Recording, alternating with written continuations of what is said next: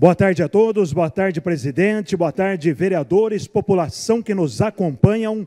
Vamos aí com as informações, muita coisa acontecendo aí pela essa cidade, hein? Misericórdia, hein? Ô Mari, solta a primeira coisa aí.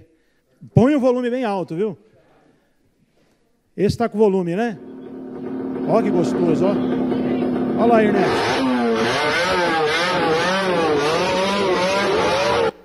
Eu só não vou colocar o vídeo inteiro, sabe por quê?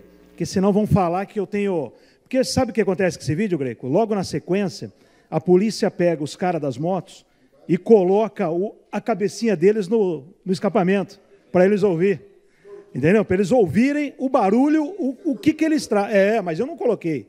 Só colocou... Ô Mari, coloca mais uma vez para nós, dá para rodar ele de novo? Só mais um pouquinho para mim falar aqui, ó.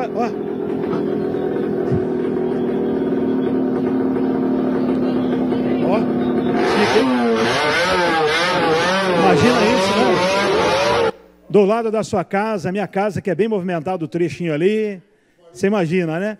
Mas é o seguinte, a gente vai voltar nessa briga mais uma vez, chamar as autoridades de novo, convocar os vereadores de novo, só que agora a gente tem que ir um pouquinho mais firme para cima do negócio. Eu já vou fazer o seguinte, na minha casa, quando eu contratar um pessoal para entregar alguma coisa de moto, já vou avisar a pizzaria. Falou, se a moto tiver com o escapamento estourado, eu não vou receber a encomenda. E ponto. Não vou mais. Eu acho que os comerciantes têm que partir deles na hora de contratar um motoqueiro. Fala, olha, com este barulho, eu não vou te contratar. Passando isso daí, né, tem que pegar um pouquinho no pé do PROCON.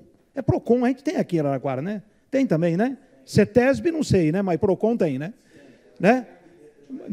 É um rapaz, né? Bonzinho, né? O PROCON tem que fiscalizar essas lojas que vendem o escapamento, que vende o problema. Que vende, a origem, de onde vem. Né? Alguém tem que ser responsabilizar por isso. Outra coisa mais. Eu estou atrás, eu vou lá para Curitiba, viu, Clemente? Eu vou ver o radar inteligente, que é o radar que ele pega até o barulho sonoro, ele multa. Você entendeu? Então, eu acho que eu vou atrás dele também. Falei hoje com o Major Richard, que é o que está comandando a polícia aqui na nossa cidade. Por sinal, conheço o Major aí há muito tempo. Providências serão tomadas. Só que a gente precisa de força, vereadores, se unirem juntos para a gente tentar combater. Um vereador só, não dá para fazer muito barulho. Mas imagina todo mundo aqui vestindo a camisa, né? O Luna. Aquela vez a gente estava com 8 vereadores. Né? Vamos ver se a gente consegue fazer algo mais. Vou tentar. A glória para todos. Cada um vai ter... Um cara me falou na rua hoje, Marchese, os outros não querem que dá certo, porque por causa de voto, vai perder voto. Que perder voto, velho? Perder voto com essa barulheira? A gente ganha voto. De cada 10 pessoas, 9 reclamam. 9 reclamam. Falei demais desse vídeo já, porque eu tenho muita coisa para mostrar. E deixa eu ver onde a gente estava aqui. Postes de madeira, Mari, pode soltar. É incrível, né? Estamos lá no Salmideira, olha aquela região lá em cima, velho. Está cheio desses postes aí, ó, podres, né?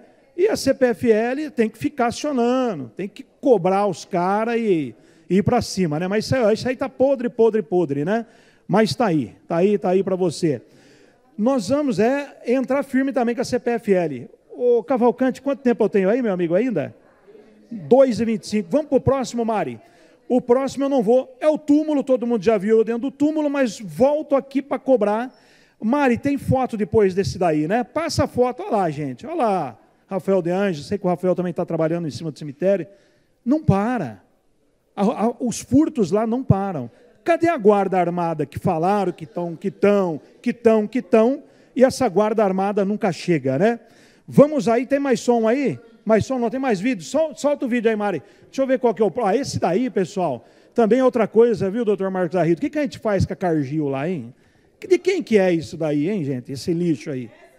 Então, gente, Fabi, está virando ponto de tráfico, usuários e o lixo que não para. É um monte de lixo para lá e para cá. Tem foto aí, Mari, desse daí? Eu não sei se é foto, as fotos deste local aí também, né? Vamos aí. Eu tenho mais aí, tem mais coisa aí, que estou até meio perdido aqui, viu, Mari? Pode soltar aí que eu vou me localizando. Esse é o Indaiá, Paulo. Olha lá, Paulo. Área de lazer do Jardim Indaiá. Começou já o Pega. Já demoliram aquele banheiro tudo arrebentado. Já começou as obras, área de lazer do Indaiá. Para o vereador é fiscalizar. Depois de tudo pronto, fiscalizar o povo, né? o povo não depredar, não acabar com tudo. Tem mais aí, né, Mari? Vai soltando aí para nós aí. Agora é a ponte. Essa é a ponte do esgoto.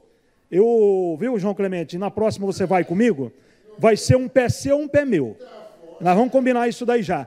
Você sabe que resposta o DAI deu a respeito deste esgoto vazando 24 horas? É irrisório. Corta, João Clemente, uma arvrinha perto da sua casa, um galho. Cara, agora, ali o DAI disse que é irrisório. É irrisório. Eu acho que se esse esgoto não faz mal, Garrido, nós podemos tomar um banho no rio. Não faz mal. Será que eu vou ficar doente entrando lá dentro? Eu acho que não, né? Tem uma foto aí do... Vixe, qual que é o próximo? A MPT estabelece novo prazo. Olha lá, Ernesto, você lá. Para a prefeitura mostrar soluções do NGSAT. Agora a coisa vai, viu? A coisa vai, porque o Ministério Público do Trabalho pegou firme no NGSAT e, falta... Sabe quantos dias falta? 4 dias só, para a prefeitura apresentar as modificações do local. Ver como é que ficou bonitinho ou não ficou. Estamos acompanhando. Aqui não é vereador que fala e não volta a mão. A gente acompanha. Obrigado, presidente. Fiquem com Deus.